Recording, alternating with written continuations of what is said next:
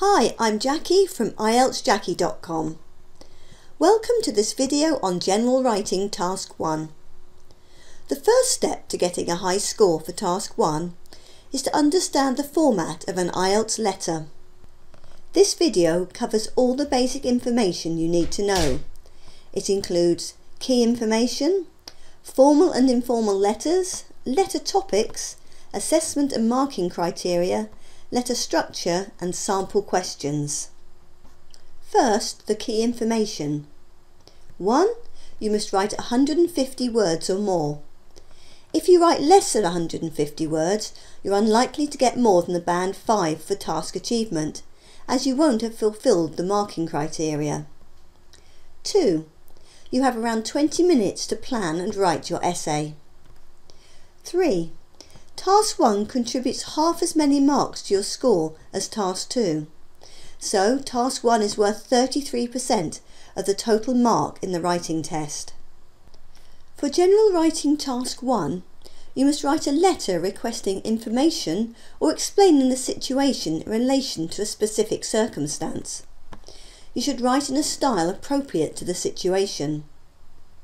When writing to someone you don't know or don't know well, use a formal tone and style.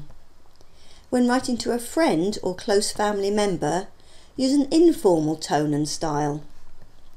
It's essential that you're able to identify whether a question is formal or informal, as you will use different language to create a different tone in each style of letter. Many students get stressed about this, but it's very simple. Follow this rule. If the question includes the word friend, use informal language.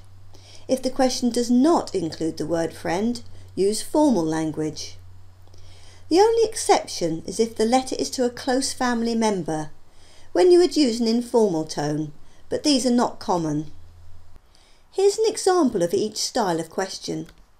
Pause the video and read through them. In the informal question, you have to write to a friend.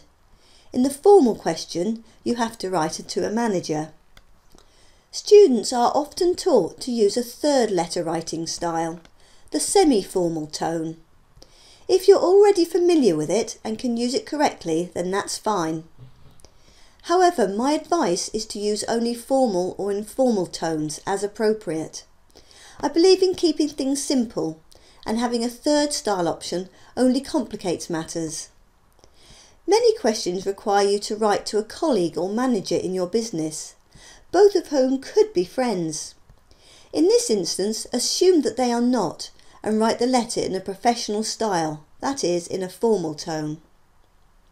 The other situation that can be confusing is where the person you have to write to is a neighbour. Again, assume that you do not know them very well and keep the letter formal.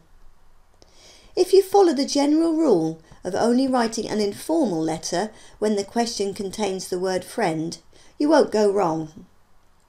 Your exam question will be on one of 7 topics: a request, a letter of complaint, an apology, a letter of explanation, an application or resignation letter, an invitation, or a letter to make an arrangement. You'll find individual lessons on all of these on the website and my YouTube channel. As with all other parts of the IELTS exam, General Writing Task 1 is marked according to 4 criteria. These are task achievement, which is appropriate response to the task, coherence and cohesion, the ability to present a well-structured essay or letter, lexical resource, the ability to use a range of appropriate vocabulary and to use it correctly, and grammatical range and accuracy, which is the ability to use grammar correctly and to use a range of grammar forms. Each carries 25% of the marks. The examiner will use these criteria when marking your letter. I cover the marking criteria in detail in other lessons, but here's a brief overview of what you'll be assessed on. Your letter will assess your ability to engage in personal correspondence and will be assessed in relation to one or more of these skills. Elicit and provide general factual information, express needs, wants, likes and dislikes, or express opinions, for example views or complaints.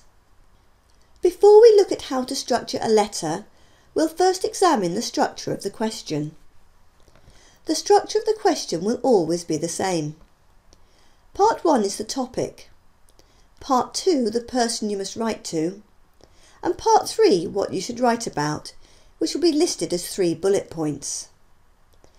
Here's another sample question. I've used the same colour coding to highlight the 3 different parts. Recognising the 3 parts will help you to quickly analyse the question and plan your answer. Pause the video again and study it for a moment. The layout of your letter should essentially follow the structure of the question and consist of 4 paragraphs with a greeting at the beginning and a sign-off at the end. Here's an easy to remember 6-part structure. Start with the greeting, which will be Dear whoever you're writing to. In paragraph 1, state the purpose of the letter, that is, your reason for writing. In paragraph 2, write about bullet point 1. In paragraph 3, write about bullet point 2. And in paragraph 4, write about bullet point 3. Then finally, sign off your letter. Now that you understand the Task 1 letter format, you're ready to learn how to plan your letter and what to write. I recommend watching the planning video next. Thank you for watching, and I'll see you in the next video soon.